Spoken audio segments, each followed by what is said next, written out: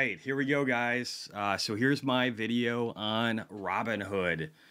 This is going to be a fun one. There is a lot of cool stuff that Robinhood is doing. I actually want to kind of jump into that, I think, first. Or no, I'll go over financials, and I'll kind of talk through some of these things, too. Let's start off with some of the stuff that they're doing. So right now, Robinhood is being oversubscribed in regard to IRAs. You can see my friend Doug over here. He just earned $5,700 in a 3% match from Robinhood for IRAs.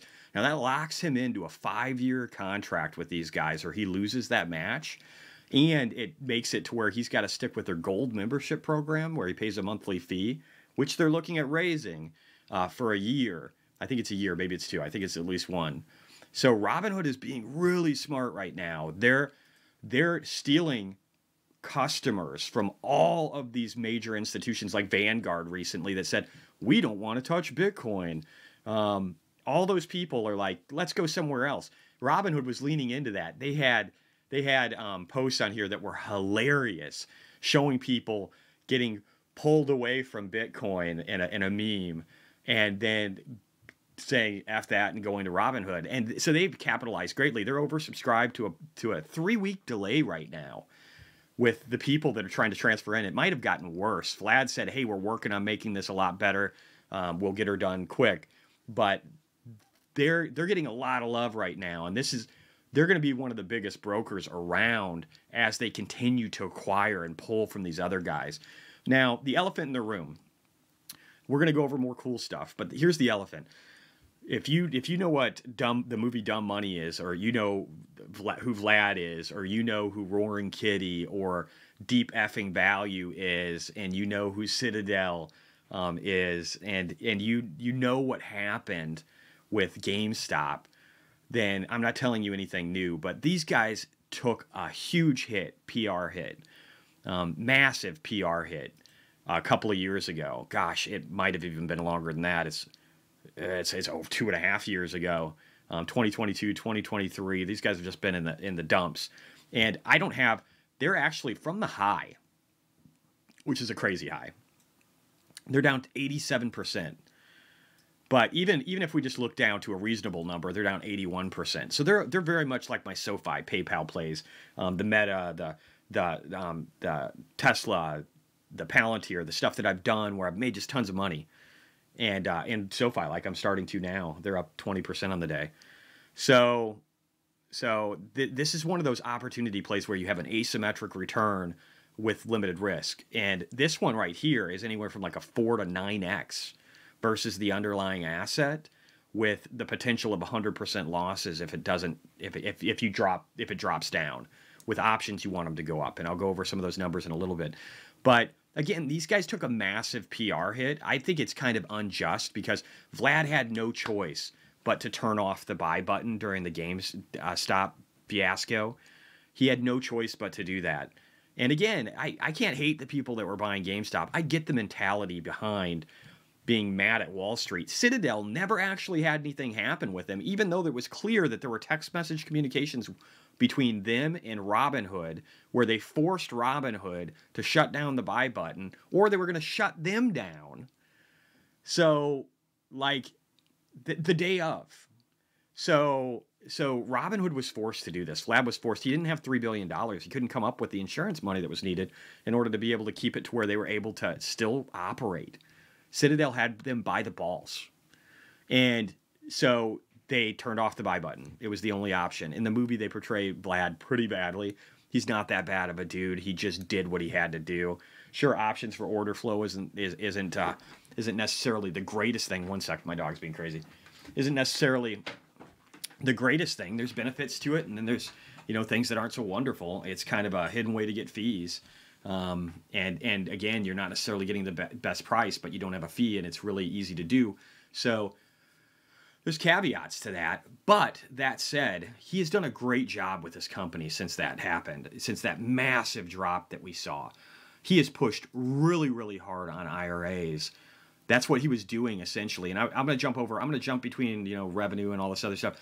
Monthly active users were declining for a while. people thought that that was such a horrible thing, but that's because he was being smart. He was shifting his interest away from day trading because he could see the signs. The Fed had just hiked rates at the most aggressive rate in history, or was starting to. And he could see, hey, trading isn't where it's going to be at. We need to start getting a different broadened business model. We need to have retirement accounts in here where we have dedicated forms of income. And then also, too, they started pushing their gold membership, which is currently, I think, given 5% APY on cash, because they knew that they could start making money off of that. And you can see the interest segment of the revenue here. But I'm going through a lot really quickly, but look at this. Revenue growth year over year is 29% for Robinhood. So even though the monthly active users, and again, this isn't users, this is active users, their membership is actually still pretty decent. I think I've got that metric and I can show it to you here. Let me see. It's in one of these. Maybe it's in here. It's in one of them. I'll try and find it. But their membership is actually still really good and growing, but their monthly active users declined because, again, they didn't have day trading. So this is a figure that everybody focused on, and it was stupid because you could see assets under custody has been rising. You could see average revenue per user is going up. You could see their net income was getting in the right place. Again, revenue segments, looking at that breakdown, looks good. Average user balance, that's going to increase dramatically. These guys are oversubscribed on their IRA transfers by a 3-week delay currently right now, where Vlad's having to figure this out. It's turning into a problem because they've gotten so much interest from everybody trying to move over.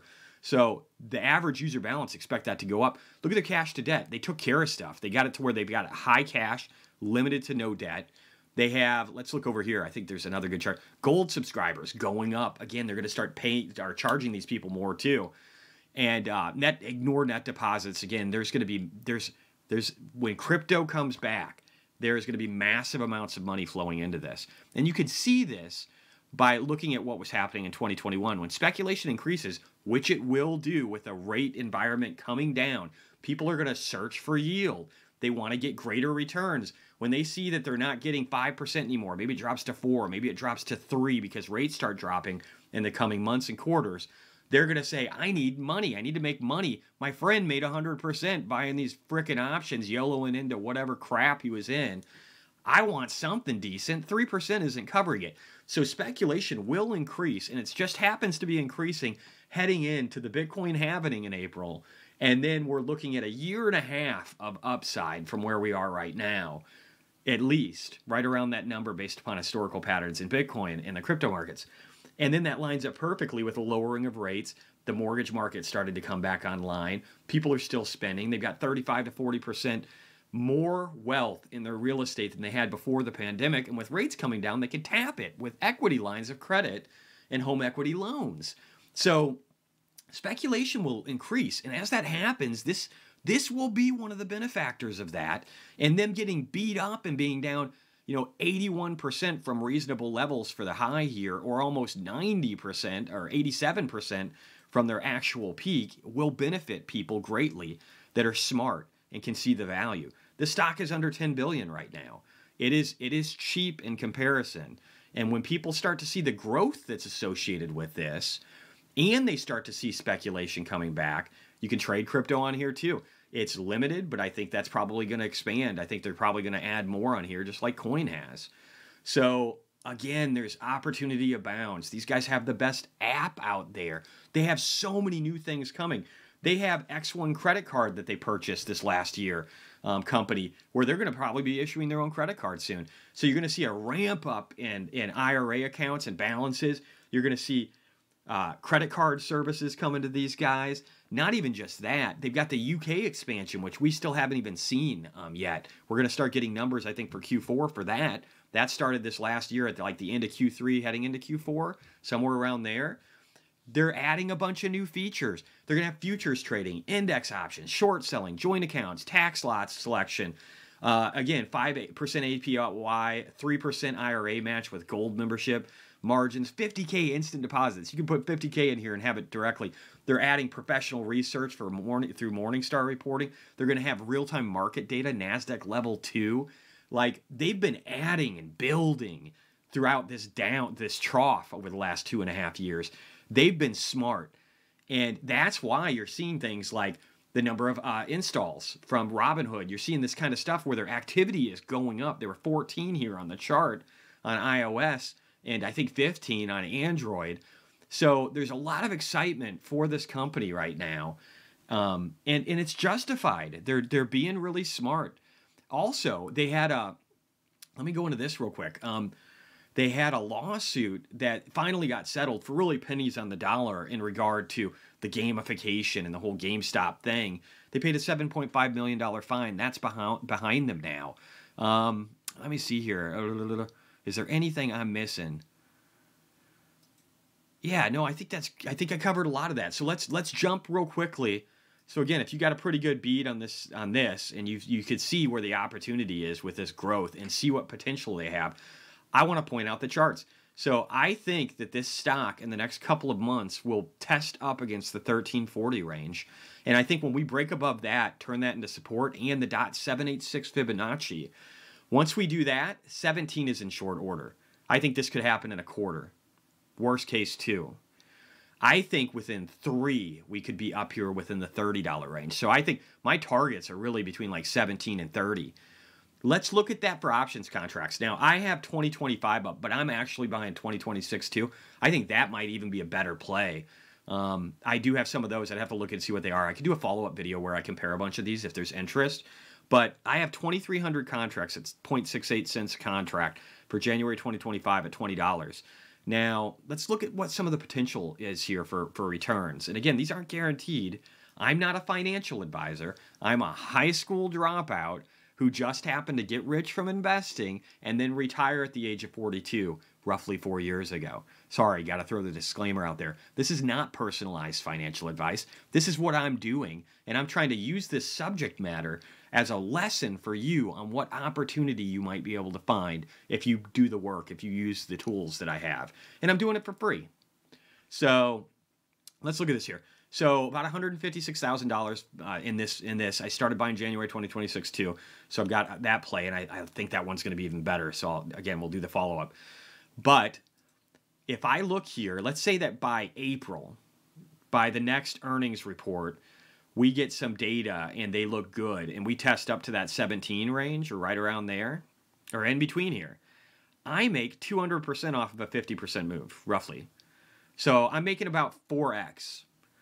So I can make $400,000 in April or more if we just hit those levels right around there, right? But let's say that by like July, the second quarter, they do really good and they get up to that 30 level. Or even, let's just say by the January, if they get to that 30 level, I make over $2.3 million off of 156 grand. This is asymmetric opportunity. Now you can lose it all. If they don't go anywhere by October or November, it's just gone. It's dust. But we have time to play with that. If they don't go anywhere by July, I'm down 100 grand, but I still got 56 in this thing. So again, there's room, and I'm okay with losing it all. If this doesn't play out, I'm okay with losing it all. I've got a bunch of different bets going in different directions. You can see that very clearly here on my profile that I've got, and this, I've got to update this. I've made some trades today, and then I did some on Friday when I was sick.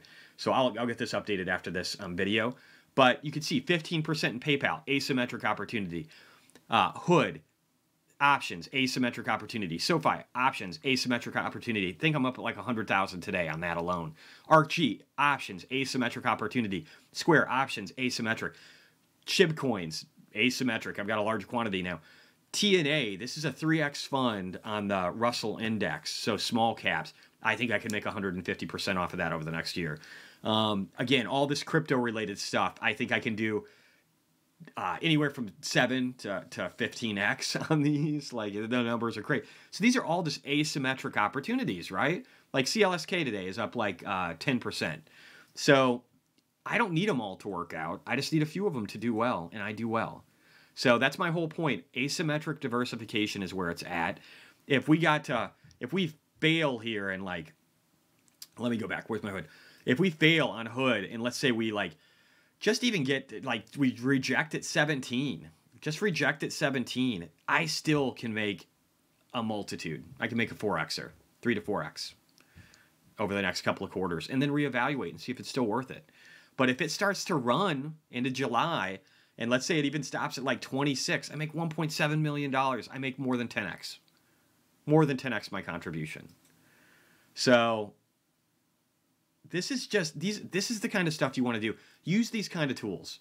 Use optionsprofitcalculator.com. It's not perfect. Read the disclaimer. It's just giving you a rough ballpark based upon like IV scores and theta and gamma and all this stuff, that all the official things that people like to use so that they sound smart. Well, I don't touch it unless it gets an IV score. Blah, blah, blah, blah. Like, they'll tell, this is the visual version of that, so you can ignore the bullshit and you can actually see what will my loss be if it gets to this point, what will my gain be. And if you make a bunch of asymmetric bets, I've got hedges too. Again, I'm in a Best Buy hedge, and I'm going to be adding to this. It's only 1% of my portfolio. I'd like to get my hedges up to 5% in the next couple of months as I make money, as I make this 100,000 off of SoFi, potentially a million or so off of SoFi, potentially millions off of PayPal, potentially $1 million or $2 million off of Hood. As I make a bunch of this money in the next couple of months, I'm going to add to my hedge plays so that I have safety. Those are probably going to be like my Best Buy shorts, probably stepping into Starbucks, except it's been falling too much. I would like it to go up a little bit so I could buy some of that one. And there might be some other ones I add to too.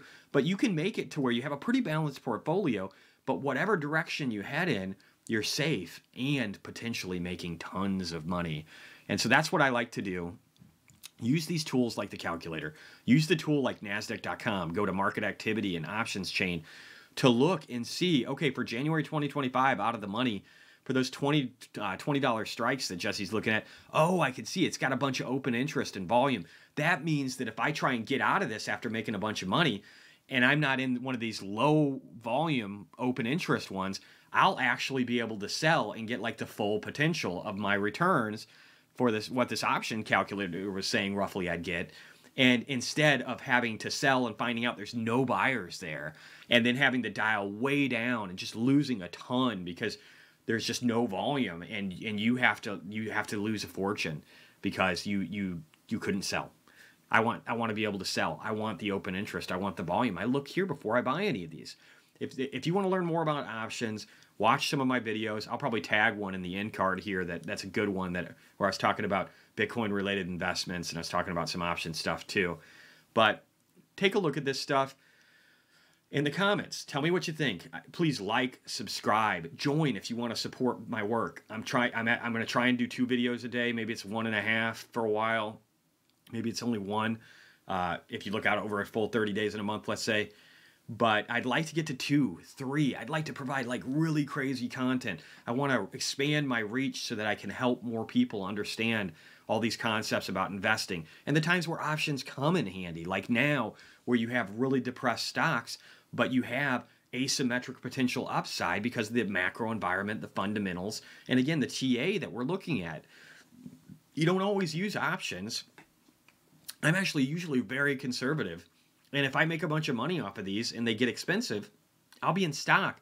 When people were asking me about options for Bitcoin miners, I was telling them no, because I couldn't even get 2x returns the underlying. I like at least 3.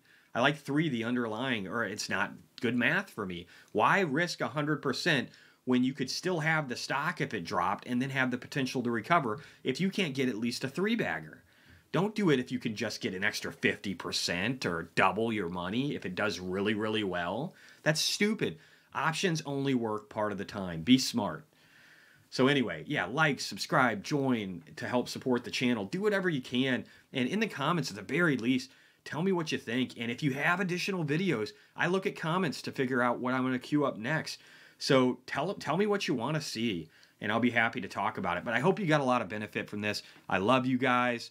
I'm going to sign off for now and then get that portfolio allocation updated. Talk to you guys later. Bye.